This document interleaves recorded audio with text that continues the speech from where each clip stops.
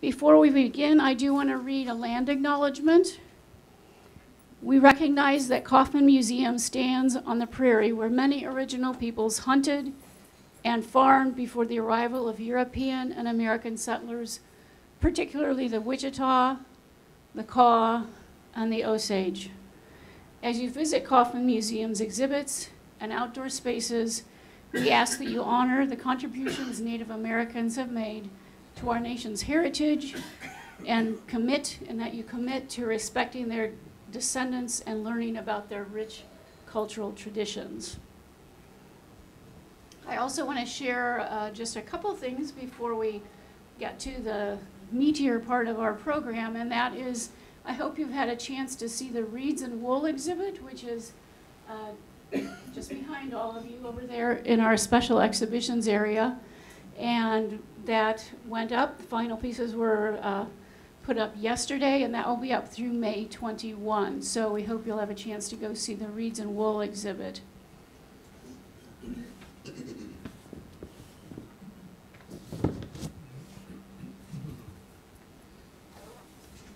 We have two speakers this evening. I'd like to introduce Janine Wedel, and Dr. Wedel is enthusiastic.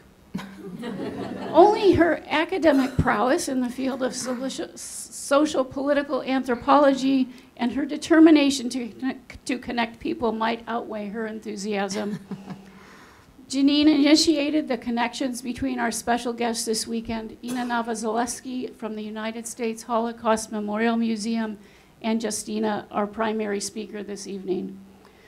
Janine grew up in North Newton, Kansas on the Bethel College campus. After attending Bethel College, Janine went on to earn graduate degrees in anthropology with a focus on East European studies at Indiana University and the University of California at Berkeley. She is the winner of multiple awards and the author of numerous books. Janine is a university professor in the Schar School of Policy and Government at George Mason University, Arlington, Virginia.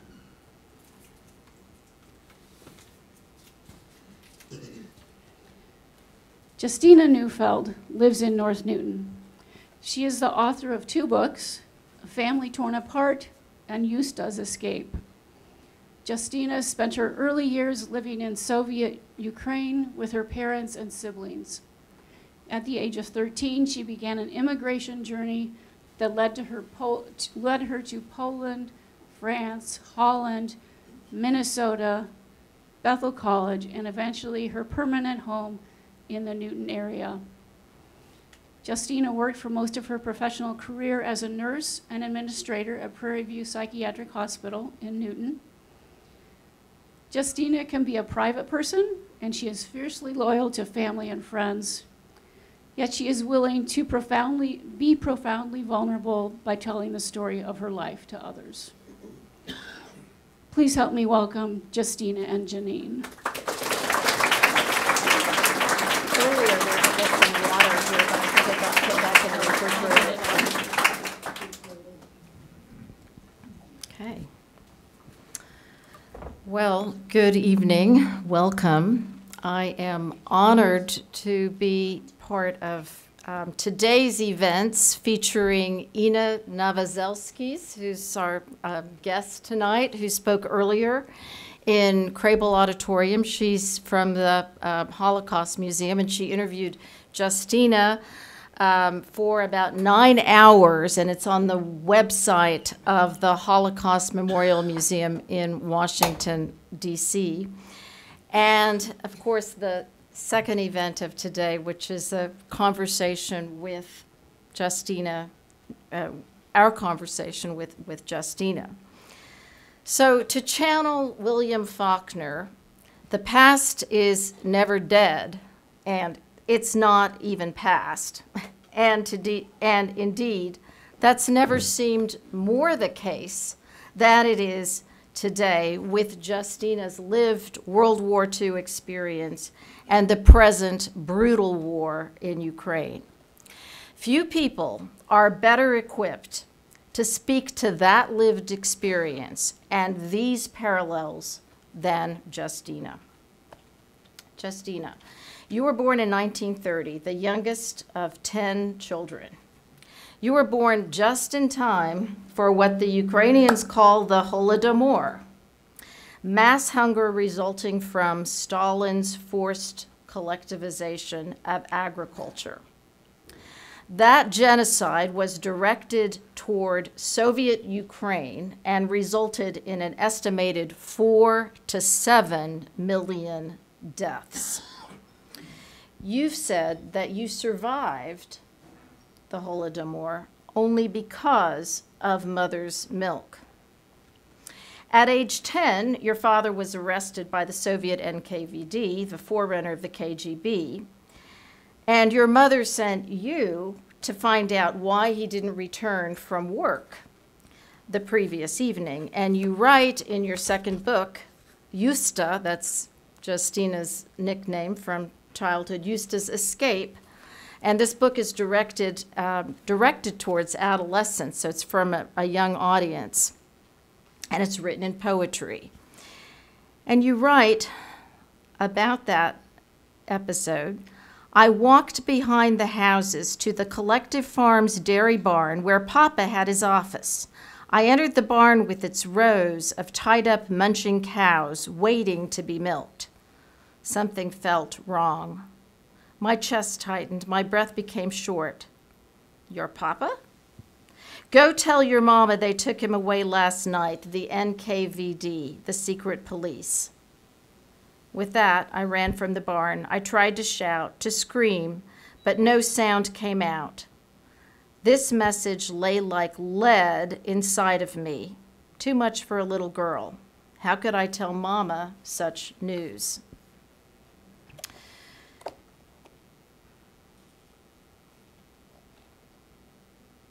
Your father perished like countless others of the era in Stalinist purges, likely shot in the back of the neck, as was customary at the time.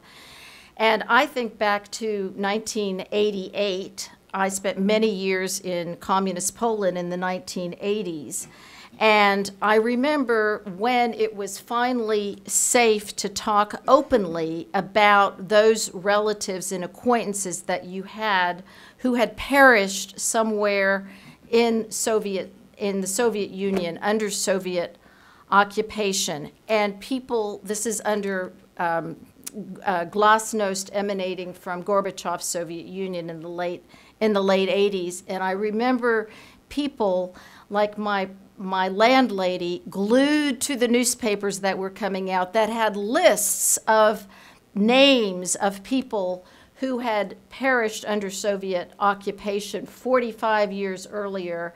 And they were looking to find, was there anything about Uncle Henrik? Was there anything about Grandpa Andrzej that we can learn about their actual fate? We know they never returned. And Justina, you never saw your father again, and you also never learned the specifics of this, of what happened to him. In 1941, in the summer, the Germans invaded Ukraine, Soviet Ukraine. Your oldest 5 brothers were already out of the house. 2 years later, more than 2 years later, in 1943, the Germans were losing the war and began their retreat. Your family does not want to live again under Soviet rule that is soon to be reimposed. So your 3 youngest brothers hitch up the wagons and leave with you, your sister, your mother, and your aunt as the Germans retreat westward. Your first stop is 45 kilometers away from your hometown, Kryvyi Rih. And just this morning, you were telling me that you heard about Kryvyi Rih yesterday on the radio. Yeah. What did you hear? It's the first time that I heard the name mentioned in the news, because, and I don't know why, but they mentioned it because the infrastructure had been bombed and destroyed. It is an industrial city, and the point was to destroy this infrastructure so that the Ukrainian people would freeze this winter. That's what I heard. And about 30% of the power stations in Ukraine are now out of commission due to targeted bombing of the electricity grid of power sources, and water is of course also being targeted. Does this sound a bit like deja vu for you? Can you? What's the next question? Well, so any question you want to answer, actually. Well, it brought back a memory. The very first day that we were leaving our village, our wagons were lined up to go west. Of course, we didn't know where we were going.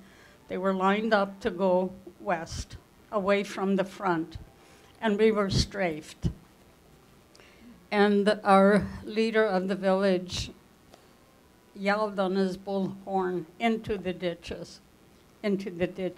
And as we lay in the ditches, I remember thinking, this is my last hour. We heard the bullets whizzing over our heads. But finally, it quieted down, and our leader drove up and down the road to get us started. Well, some of our horses were spooked, and they had left the road, and we had to go and find them first in the field. Also, the herd of cattle that had been driven along with us was scattered, and we never recovered them. That's the flashback I had yesterday. And then after our horses were brought back to our wagons and so on, with the wagons, we drove, and the order was drive as fast as you can, drive as fast as you can. We made it to Kriviri and then couldn't go any further because the roads were clogged with military vehicles, and we had to stop there. And that's where we spent the first night under our wagons, seeing the city in flames, because both of the armies, the German and the Russian army, were fighting over the city, one on the east and one on the west. And we had to spend the night there outside the city. That's what came to mind. And your journey also took you further westward around the city of Vinica. Right. And we had a visiting scholar who, at my university in Washington, D.C., who came to Kansas last summer, and he met Justina and toured the Coffin Museum, met Andy, and a few other people in the community, including some who might be here tonight who work with MCC. And Anton's family is from eastern Ukraine, from the Donetsk area originally, and they were outside of occupied territories, just a bit outside of occupied territory, a territory that was taken over by Russian proxies in 2014.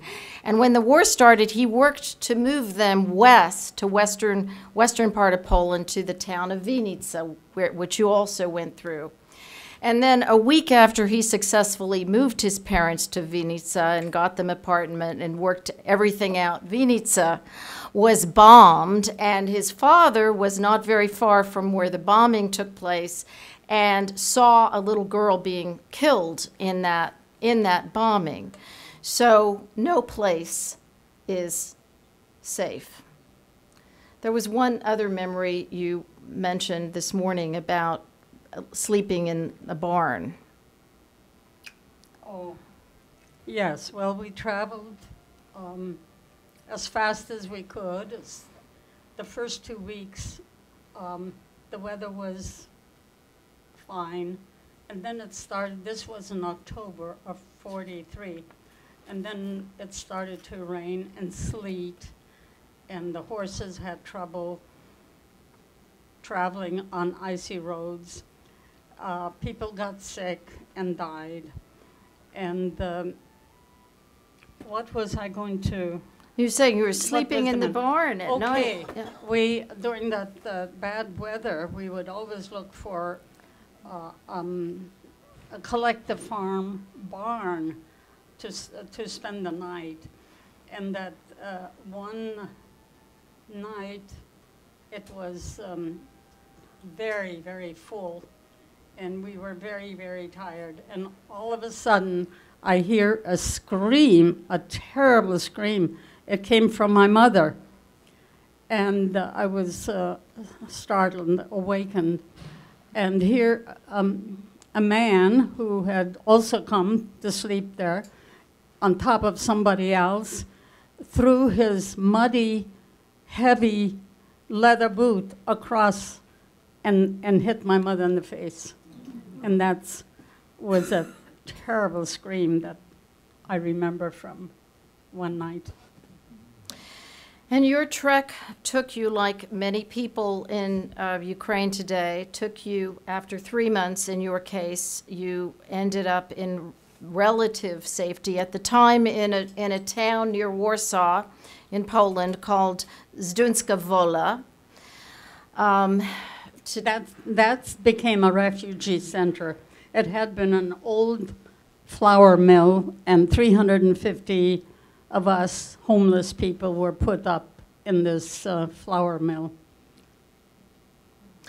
And today, there are an estimated 9 to 11 million refugees that have left Ukraine, and the majority have gone to Warsaw. More than half of the refugees, sorry, not to Warsaw, but to Poland, are in Poland. And I happened to be in Warsaw this summer, and I met with a friend from Odessa, which is not where many, Odessa is on the southern, a southern port city in Ukraine, and some of your brothers went to university in Odessa. It's not so very far from where you grew up. Anyway, this lady grew up in an orphanage, but managed to get herself a university education, came back as a teacher to orphanage kids, and was entrusted by the Ukrainian government when the war broke out to take busloads of kids out of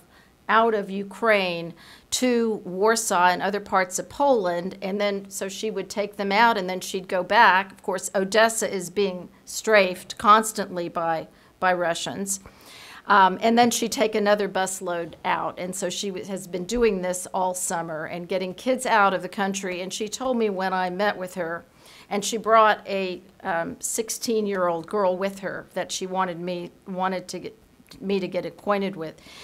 She said, the next busload that I bring out is going to be kids who are new orphans. That is, they lost their parents in the war. And so, Justina, you were like these kids, you were a refugee. When you came here, you were 17 years old. You had all of this lived experience. And here you were encountering other kids in a small, isolated community. So what can we learn from your lived experience, the lived experience of terrible loss? Your father was executed. 2 brothers that were conscripted into the German army perished. Your remaining family was displaced. You never saw your mother again. What can we learn from this experience? What was it like when you came to this country at the age of 17 as a refugee? I think everybody's tired and wants to go home.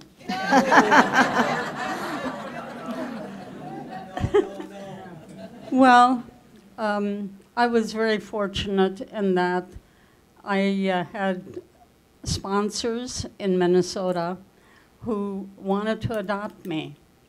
And but just before the papers came through to come to Minnesota, I learned that my mother was still alive.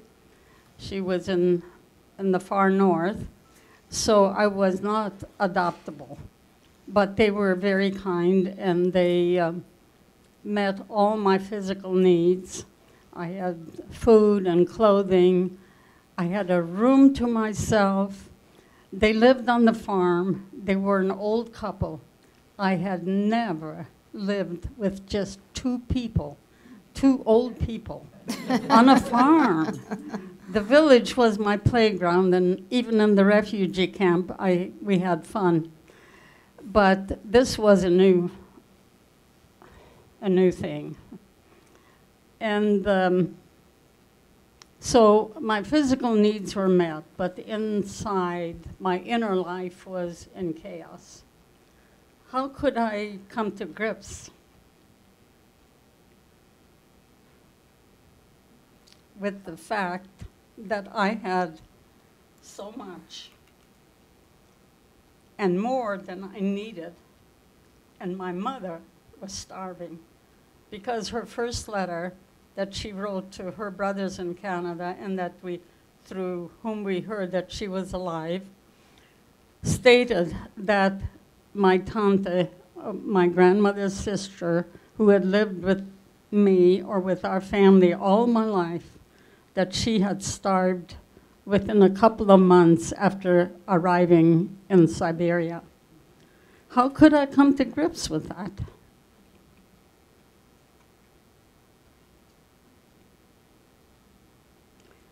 So, anyway, life was, I arrived November 1, and I had expressed the wish that I could go to school. I hadn't been in school for 4 years, the refugee years. I had only had a 3-grade education. And this elderly couple was very much in favor of me going to school. But between November 1 and Christmas, I was taken to meet other old couples. Retired people, you know. The kids were in school, but all the relatives and everyone was very eager to hear, because I was the first refugee to arrive, and so everybody wanted to hear my story. And I told it over and over and over again. And finally, January arrived and I could start going to school. They had made arrangements for me to live with the family in town so that I could go to school from town. And this family had 4 children, and they didn't speak German, so it was good for me. And I think one of them is here in the audience. Lenore, are you here? Lenore Walter? She was the oldest. There she is. Yeah. That was a perfect environment for me to get a start and become acculturated. I mean, there was so much to learn. I was tested out, and they put me in the 7th grade and assigned 2 girls to me who spoke Low German. And they would help me with my assignments and so on. And one of them, a lot of you would know, is Jean Jansen, the poet. She spoke Low German, and she helped me. Anyway, in 2.5 years, I graduated from high school. And all that time, I was trying to become an American. I know Lenore's family. One of them, Louise, begged me to come to a ball game. And finally, I acquiesced and went to a basketball game. I couldn't understand why people yelled and why even old people would jump up and raise their arms and scream and yell just because somebody was running around on the... It seemed so insane. And I stopped going to ball games. I rather wanted to stay home and be with Barbara, who was the youngest, 6 months old. So anyway, I had some really good experiences. But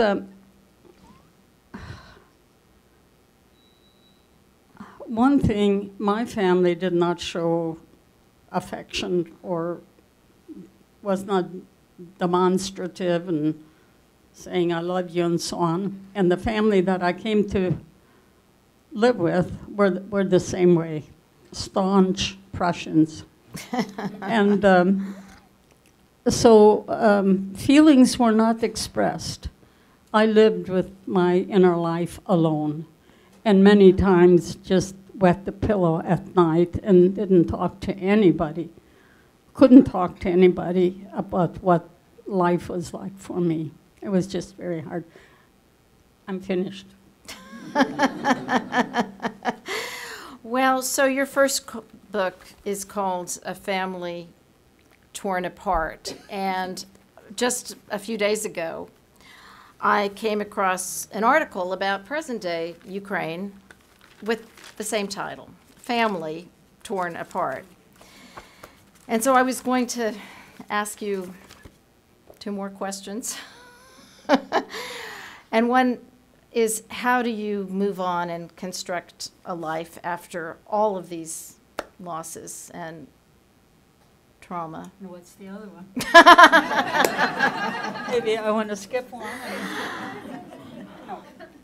Well, I can, whatever Okay, you want to what's the do. other one? Well, so, you know, the refugee experience can easily seem, we might know a few refugees, we might even be involved in projects to help refugees in our communities or elsewhere, but it still seems to most of us, with our nice homes and comfortable lives and everything set up, as an experience that is out there. It happens to somebody else. It doesn't really affect us. It's not really about us. And so, How do you move on? Well, okay. that implies that you have a roadmap. It implies that you have a plan. I did have a plan. My plan was to work to earn money so that I could send care packages to my mother and that I could go into nurses training. I had worked during the summer in a hospital as a nurse's aide. And I knew since age 10 or earlier that I wanted to be a nurse because my mother was sick with malaria in the summer time, and I was the one to bring her water. And she became delirious at one point and would say things that I didn't understand and couldn't handle. And I thought, if I learn how to take care of sick people, I won't be afraid. And I wanted to be a nurse so I would know how to take care of sick people. And so when I came here, I had a plan that I would take nurses training so that I wouldn't be afraid of sick people. And so I moved on from one thing to another. And so how do we as a community, so this experience can seem very far away to us because most of us don't have your experience. Mm-hmm. And what can we learn from this history, and can this happen here? Can this happen here? That reminds me of Kristallnacht,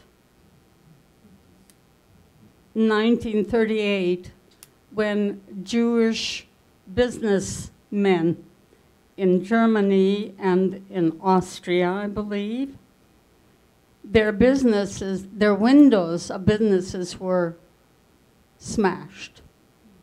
It's called Kristallnacht because the glass in the streets sparkled and looked like crystal. I have read some survivors' journals where they say we didn't know this was coming.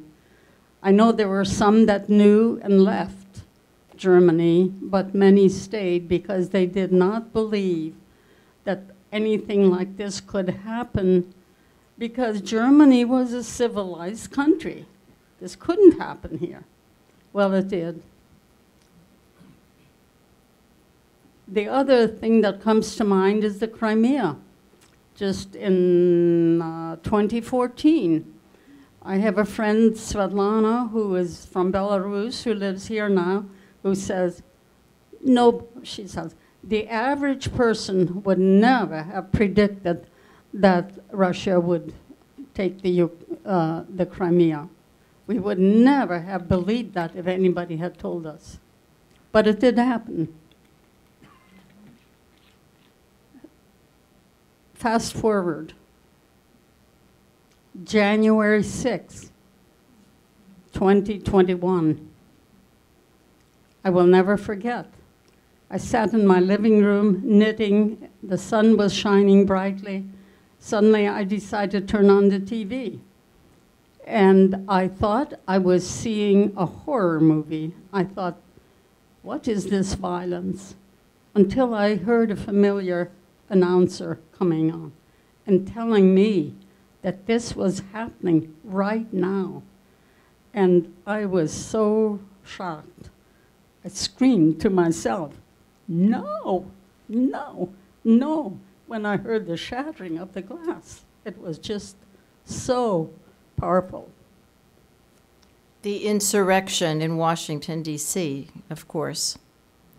Who here could have predicted that? I would have said never. This can never happen in the United States. But it did. Thank you very much for sharing with us. Yeah.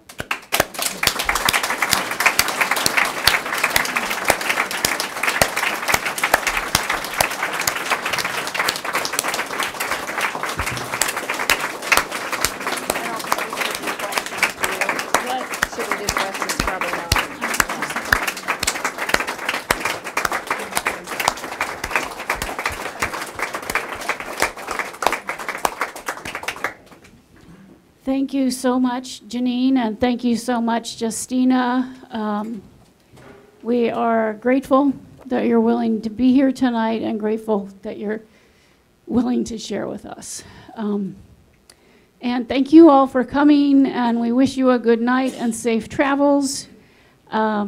Before I let you go, I do have coworkers reminding me that we do have Justina's books for sale in our bookstore. We don't have enough copies for a room full like this, but we do have a list where we can keep track. So be well and travel safely.